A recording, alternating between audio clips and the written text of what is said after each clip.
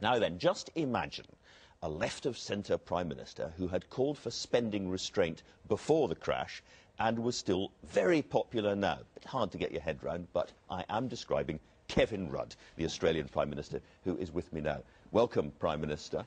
Thanks for having me on your programme. The G20, yeah. A crucial moment for the world economy. Australia's had, how hard a time has Australia been having economically recently, and what's your prognosis for the next 12 months?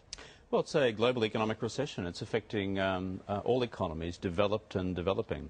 And to put it into context, I mean, this is the first time in 2009 that we're going to see the global economy contract since the war. I mean, this is a big, big event in economic history. And you see the same in trade flows and investment flows. Therefore, in Australia, we're affected like everyone else. We're performing relatively well against most global economic benchmarks. Our banks are doing okay, but this is a global contagion. On your question about the G20, given that this is a global economic challenge, only the G20 has the global economic reach to provide the response necessary to begin to mend this global economic recession and to support the restoration of jobs around the world. It's pretty clear there's not going to be the huge coordinated fiscal stimulus that some have called for, because not enough countries support that. So what, in real terms, do you want to get out of this? Do you think the world banking system needs to be radically reformed, and is that the kind of story that could come out of this? Well, let me take your assumption head on. I think it's absolutely wrong. And let me tell you why. You see, what we did back in... On the fiscal stimulus? Yes, absolutely. Yeah. Let me go back to where this began. The Washington G20 summit only in November last year. It agreed that as governments around the world, we would commission fiscal stimulus as necessary and appropriate to support growth and jobs, given the challenge ahead in the global economy. What's happened since then? Since then, governments around the world have agreed in calendar year 2009 on action already equal to about 2% of global GDP. That's 2% of a $63 trillion global economy. What does the IMF tell us about the impact of that? That action alone, equaling 2% of global GDP, means supporting nearly 20 million more jobs than would otherwise be the case. In other words, global unemployment in these economies would be 20 million worse.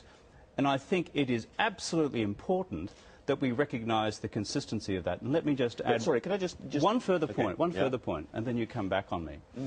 In London, just a couple of weekends ago, you had a G20 finance ministers, including everybody, Europeans, the Brits, ourselves. What did it agree on? It agreed to continue to support fiscal stimulus and to use the International Monetary Fund to assess in the future what further stimulus beyond 2009 we may need. That is into 2010.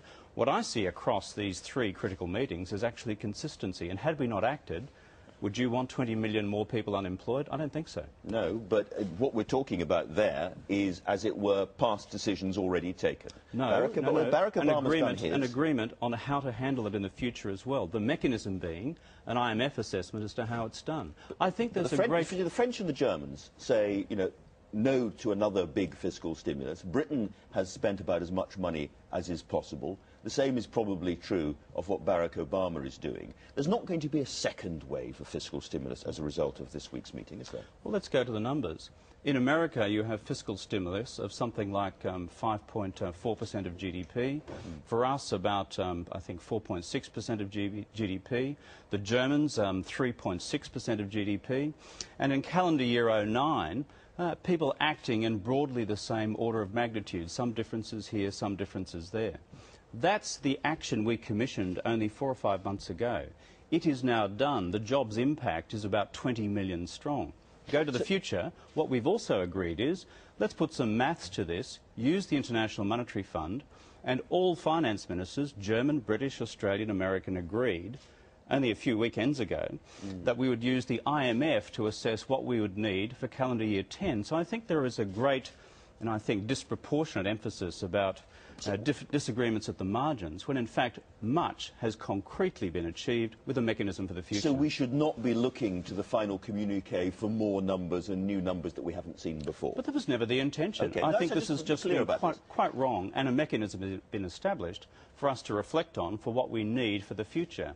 And there'll be a further summit well in time for 2010, I assume, which will actually look at what metrics would be needed then, what numbers then. I think we actually need to look at what's been done and the impact of what would have occurred in the global economy had that not occurred. So when George Soros, for instance, says that if this summit isn't a success, doesn't change things, the world is heading for depression, that's wrong.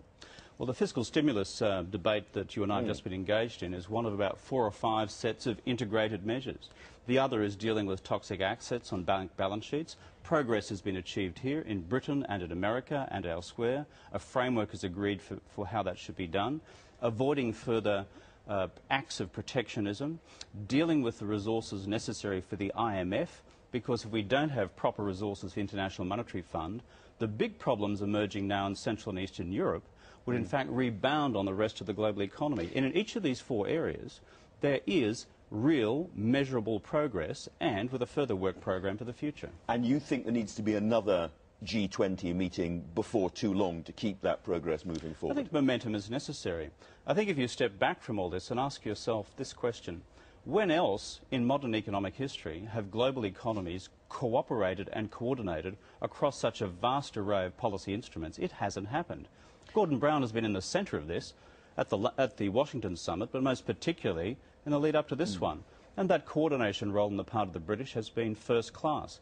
You're never going to get a perfect outcome in these circumstances. It's a political process. But against what has existed previous, I've got to say we need to see the glass as being more than half full on these questions rather than emphasising what has yet to be done. Everybody is focusing, for obvious reasons, on the financial crisis. But you've had some terrible fires in Australia.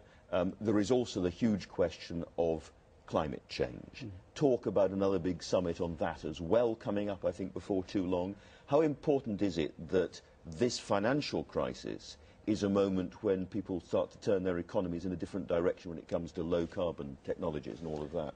You're right to raise the fact that we have a challenge now of dealing with the global financial crisis, a real challenge in the economy and jobs, the interconnectedness of what happens on banks in the City of London and banks on Wall Street, and what happens with jobs in Brisbane and what happens with jobs in Birmingham.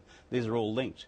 But at the same time, what we need to also bear in mind is that this continued challenge of climate change is a massive economic challenge as well. It's very clear that the costs of inaction on climate change, in economic terms, are far greater than the costs of action. So therefore, when we look at stimulus, we look at the other things that are necessary to deal with the economic crisis, we should also be taking steps to prepare ourselves for a more sustainable carbon future as well. All right. For now, Kevin Rudd, thank you very much indeed.